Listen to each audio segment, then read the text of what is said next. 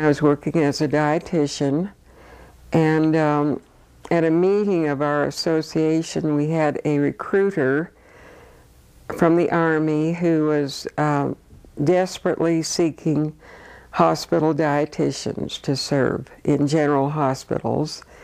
And I thought, what the heck, sounded like a good idea. I was commissioned as a first lieutenant. The war came home to me very loud and clear in December of 1943 when I was visiting my family in Vancouver, British Columbia.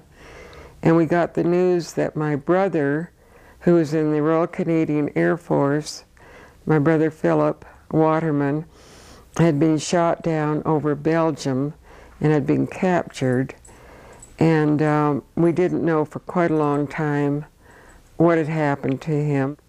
We were on a very fast liner that had been converted into a troop ship. And I don't believe we had any accompanying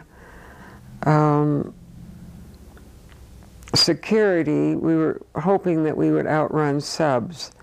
And apparently that was the case. And we landed in the south of England. When you're young, I think you can get through anything. It was a very, very cold, wet winter. We were in tents.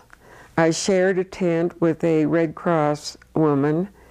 We had a little pot-bellied stove, and sometimes we took our baths out of our helmets.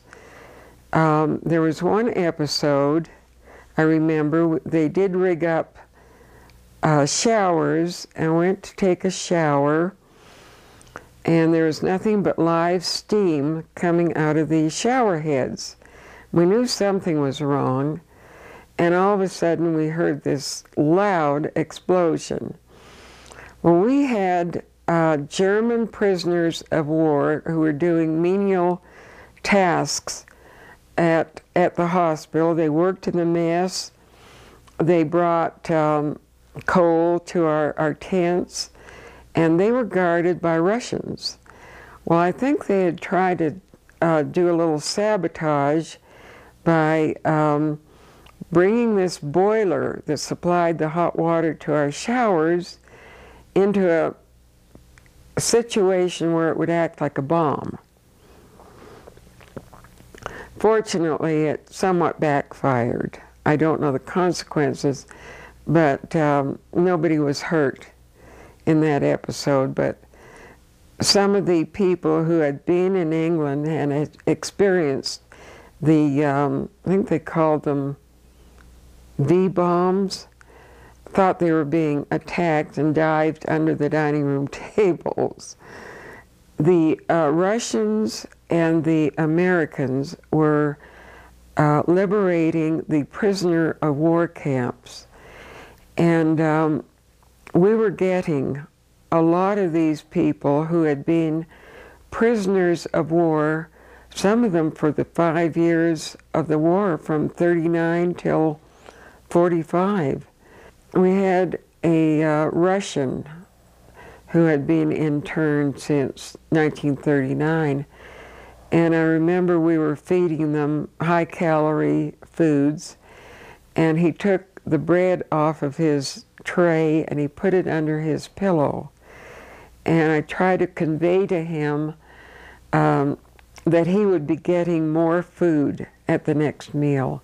They had lost weight in the area of 60, 70 pounds because they were fed soup made out of potato peels or grass. That brought the war home to me very, very, in a very serious manner.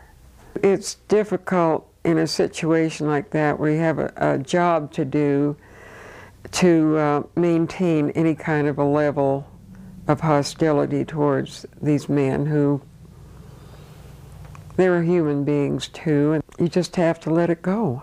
As we all learned later about the concentration camps and the Holocaust, none of us knew about that either.